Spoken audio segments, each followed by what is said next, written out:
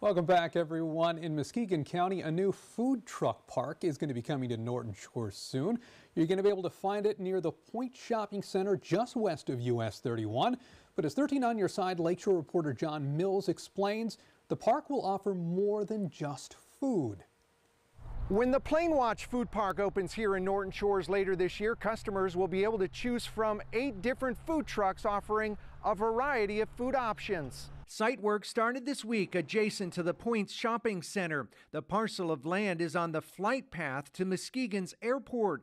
And when this food park opens, customers will be able to enjoy a meal and an up-close look at planes on final approach. AMG Development has big plans for this small site with a goal of making the Plane Watch Food Park a destination. Phase 1 of development is focused on site work, infrastructure, and opening.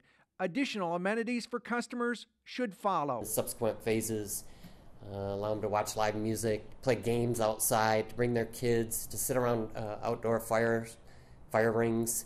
They'll have utilities. They can hook up for sewer, water, and electric. Jeff Zaloga says AMG Development will offer food truck operators short to long-term lease options, and operators are already inquiring because most have had their spring and summer schedules canceled. All these festivals are getting canceled everywhere, so a lot of these people need a place to go, and we think they're going to be inclined to go where there's a great deal of traffic, easy in and out, automatic utilities for them. Several hundred employees with short lunch breaks work just around the corner at the Norton Shores Industrial Park, and the Plane Watch Food Park is at the very busy East Sternberg exit right off US 31.